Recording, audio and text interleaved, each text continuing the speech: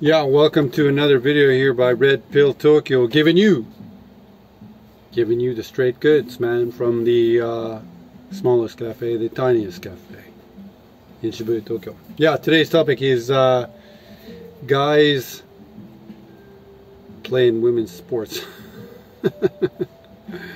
And I did at least I'll just introduce you to myself. Like throughout my life, right from a very young age, basically I played sports every day, and like even now, although you know I'm in my I'm 52 years old now, and then my involvement in sports is still on a daily basis, but it tends to be more like the things that I want with my body now, which is like even this morning I just went for a quick 4 kilometer walk before I came to work, and then while I'm at work I probably do every day 400 or 500 push-ups or other kinds of calisthenics, even just when I have the shop open here. So that's kind of like level of sports that I do right now. But throughout my younger life, from like grade 1 onward, I was playing like competitive sports like every day. And as I touched upon in like other videos, my son who goes to school here, my daughter too, like I really want them involved with sports in school. I'm pretty convinced that I'm a former teacher, and I'm pretty convinced if my kids were, I would homeschool my kids for like 1 year, I could have them at my son is in grade what would be equivalent in the English world, grade 8 right now. I'm pretty sure in 1 year I could have him near grade 11 or grade 12. Well, maybe that's a stretch because there's still mental development happening as you go older, and there's many other things factor into it. But I'm pretty convinced on a knowledge basis, when 1 year you could cram what they do in 6-7 years into 1 year pretty easily. And like I've been teaching my daughter how to read just through reading a storybook every day for the last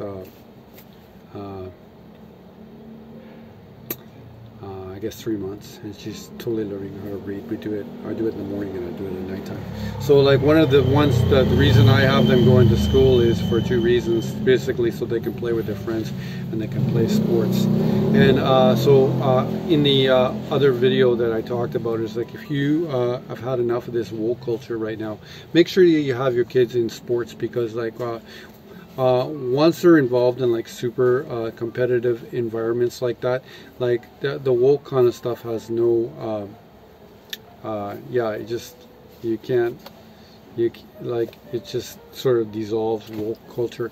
And I was this stuff I guess came up, I was on a YouTube thing in my bedroom this morning, and just preparing mentally for my day, and one of the videos came up with one of the tennis pros out of the 1980s that I was familiar with, and his name is John McEnroe. And then he had done an interview where they asked him, I guess they'd asked him how good a player is Serena Williams, and he said, oh, yeah, she's a really good player.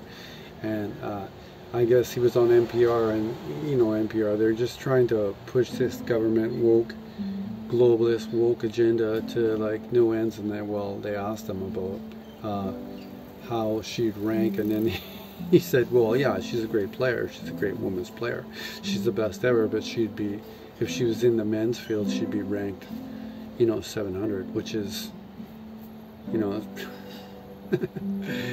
and then he ended up, because I guess he'd written some sort of book about 4 or 5 months, 6, maybe half a year ago, and he'd ended up on what's that guy, Charlie, he used to have the one on PBS where he'd basically interview globalist people for the globalist agenda. Anyhow, Charlie, I forget now. And he was on the show, American Network Television, and they were trying to egg John McEnroe on, and they're saying that like it was totally inappropriate for him to say that she was the number 700 player in the world, but he wouldn't move off it. And I was like, yeah, it's totally, so like what my proposal is that, yeah, why don't they just get rid of, I think like really what woke really needs right now is about 2 or 3 years of reality, and that would be to just combine everything.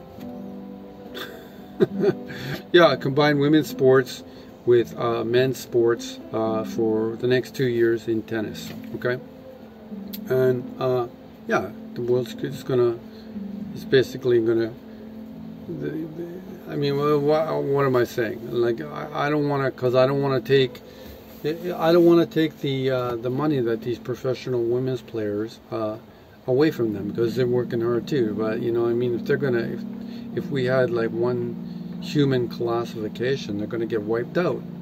So, and I saw this, I don't know how it comes, all this stuff comes across my feeds right now, because I guess I'm pretty, I like, it's just so stupid, this sports agenda and woke. It's like unbelievably, like, it's so, I can't even, doesn't even make any sense to me. And I guess the swimmer there, Lia Thomas, the man who's got the man who has long hair and competes with the women, in the NCAA, he, as a man, he was ranked 462, which I think is actually pretty impressive. Like, to me, that's really, really impressive. In the NCAA, I don't know how many swimmers there are, and to be ranked like 462 in the American college-age men who are competitively swimming, I think is something to be really proud about. And then it said that was like on the left side of the picture, and then on, I guess it was a meme. Someone probably put a meme. I forget exactly where it was right now, but they put a meme up on Twitter, and then on the right side of the meme was women's Lia Thomas, like #1 women's swimmer in the NCAA. So I mean, I don't want to, like, I propose this little thing here to be a little bit silly, I guess, is that if we got rid of the classifications, right, that it would just be so uncompetitive for these women who are competitive. And this comes back to like my original topic here with my kids in school, whether it's my son is, obviously my son is like way better at sports than my daughter, like, but she's good at the little, like, she's what does she do right now? She's really good at dancing. She's in our apartment in the back, she's got a little dance studio that she goes to, and then she's really good at hula hoop and skipping rope and stuff like that. She's really, really, really, really good at it. And then I always do my best to like encourage her to always be like doing exercise, not just for competitive reasons. That's a great reason, right? But like so that you can enjoy your life. Like another thing came up on the Jordan Peterson interview, said one of the best ways to keep your cognitive abilities, and I didn't know this until I saw that this morning, is exercise. So yeah, it's wonderful. I just think it's great. So like, long as my kids are involved in sort of, and I like my son particularly to feel that competition of men's sports, and my daughter really hasn't sort of entered like a competitive sports world like my son has. So like, but I'm really glad that they could both do sports and stuff like that. And I'm still like, you know, every day, like I'm trying to, even at this stage in my life, like trying to make sports a big part of my life.